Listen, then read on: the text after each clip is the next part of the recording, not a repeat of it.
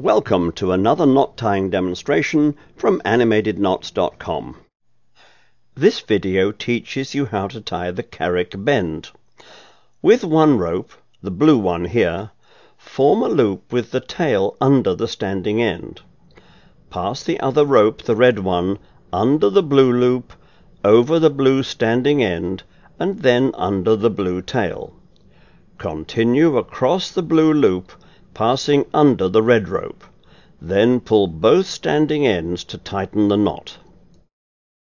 For more information about this knot and many others, and to learn about our mobile apps, please visit animatedknots.com.